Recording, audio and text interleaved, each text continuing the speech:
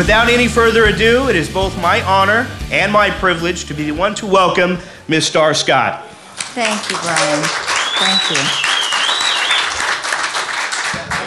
It's really great to be here tonight, and you're such a nice group. Thank you for being here. Now, I know it's impolite for a gentleman to ask a lady her age, so I won't. Just let me say that I hope I look half as good as you do when I'm your age, whatever that may be. Thank you. So, Thank you. The Playboy Club opened its doors in Kansas City in 1964. When did you begin working there? The year I came to Playboy was 1965. So 1 year after they opened, I was knocking at their door. Literally knocking at their door? Yes, I did. What made you want to become a Playboy bunny? Well, it was important to have an income, and I had heard that basically Playboy paid pretty well. So I hopped on the elevator on the Hotel Continental, went to the top, and told them I was there to put in an application. And obviously they accepted it on the spot? Obviously, they accepted it the next day. Okay. But it was an interesting situation because when I actually went inside the hotel, the lights were dim. It was very gloomy looking simply because it was a club. But I waited for the bunny mother to interview me and waited and waited. And I thought I'd never get to see her until this odd-looking little fellow came out in a tux, a messy tux with basketball shoes on, his laces undone. His name was Professor Irwin Corey. Little did I know he was their comedian at the club. And he grabbed me by the arm and he says, "If you're here to be a bunny, I'll see that you get hired." And he drugged me back to the bunny mother. Actually dragged me back. And I thought, this man is crazy. But he introduced me to the bunny mother. He gave her instructions to hire me. And I filled out the app, and the next day the call came.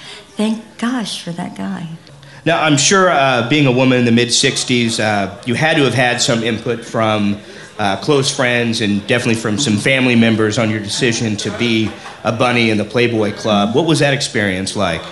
Well, Brian, it was kind of mixed emotions in my family because my mother and father were both opposed to it, simply because of the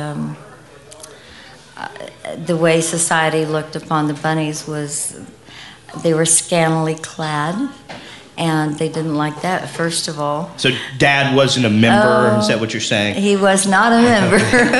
He was not a member. But very honestly, they came around and they realized it was a good income for my family. So when they did come around, they ended up starting to clip pictures from the magazine or the newspaper, wherever I'd be doing a promotional, and I'd find out that they would collect them better than I would. So they became a fan of the Playboy after so long of time. So did they eventually join?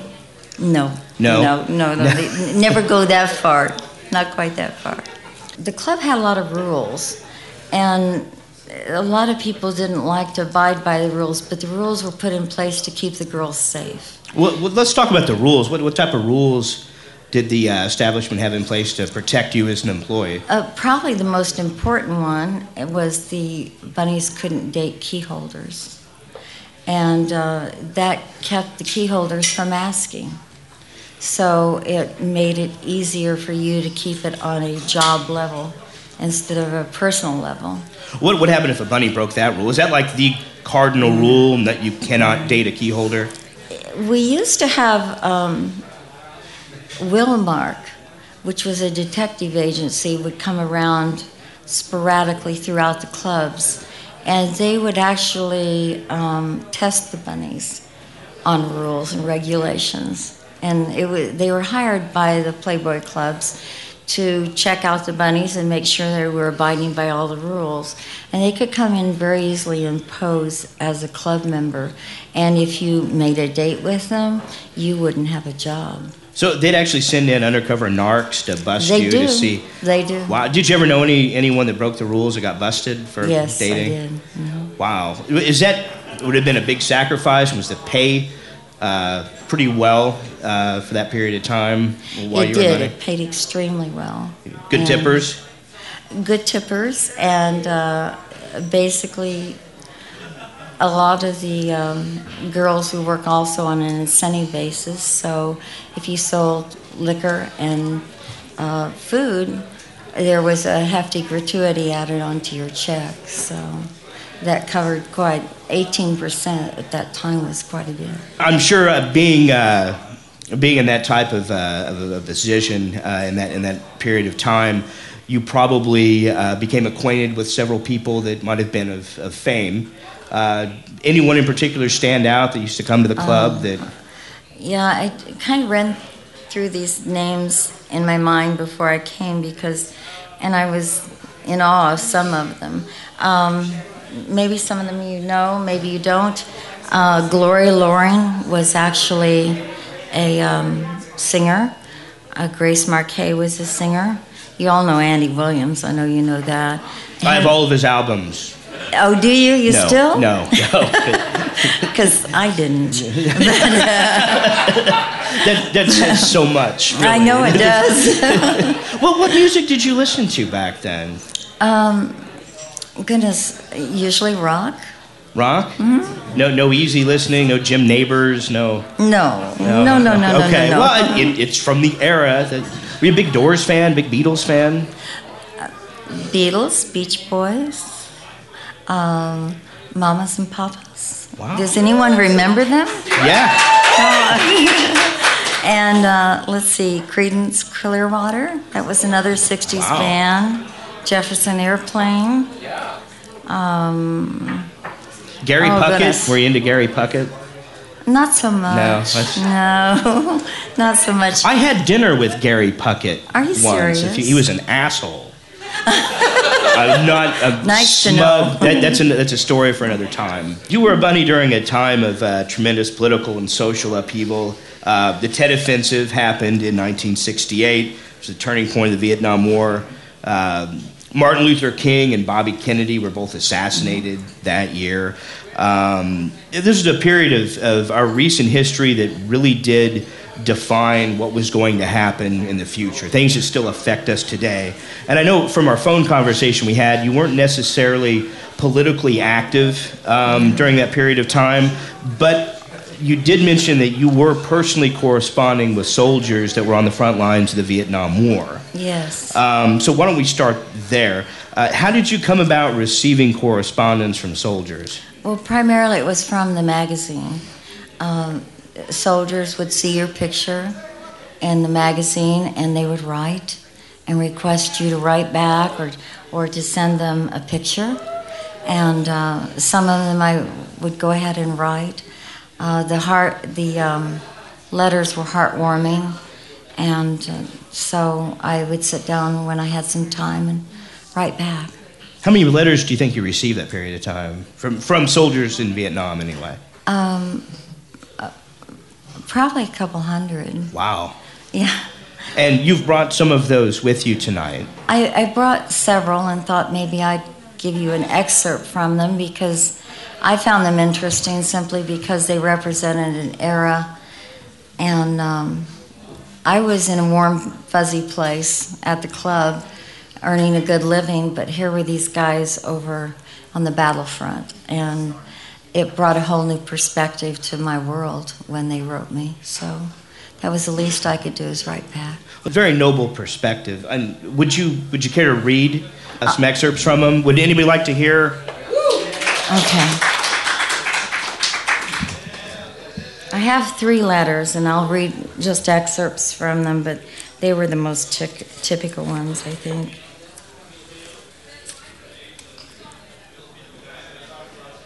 Hi, Star. I hope that this finds you feeling good. For some, unknown reason, I really feel good today. The card you sent got here on the 25th, but I didn't get it until the 27th, as I was out in the field at the time of arrival. I was very glad to hear from you. It helped liven up the day. Things have really been quite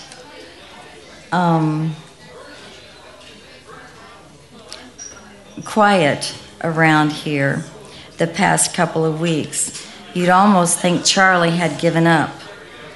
I guess he's waiting for the rainy season to start again.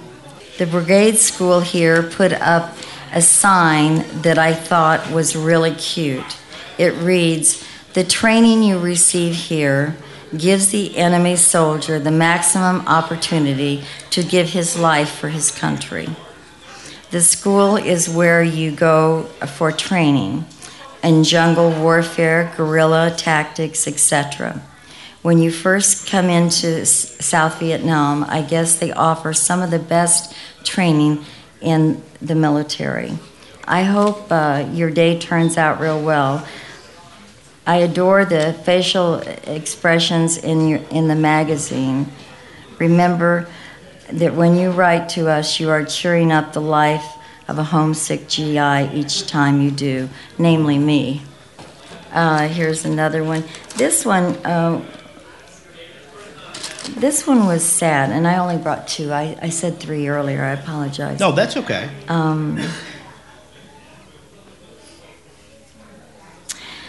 This broke my heart because I had written him before. He says, "Dear Star, thank you for your answer. I'm writing you from San Diego Naval Hospital. As I knew they would, the VC bullets caught up with me on May 13, 3 in the leg and 1 in the forearm. Bad as it may sound, I'm a very lucky man. No bones were broken, and I will be well within a month. It probably is a crazy thing to say, but I'm glad I got shot. May 13th, 25 of us were wounded and 8 killed. One of my best friends died in my arms. It made it get to my mind and start wishing that I was on the battlefront again, and again. You don't read or hear these things in the States, but you asked to hear the truth, so I'm telling you.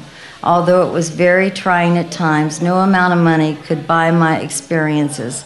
I'm a better man for it, and I'm confident that I can face any problem life might have to offer." And then it goes into saying that Uncle Sam will be paying for his education once he comes back home. And it seems to be that was a lot of the military would say that they were looking forward to getting an education when they came back here. So these were guys that were out fighting for what we have here, and makes one feel very inadequate when you read some of those. One last thing before we go. During your time at the Playboy Club, there were race riots happening in every major city and some of the smaller cities across the country.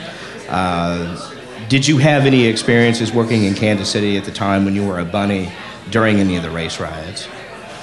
Actually, that was after.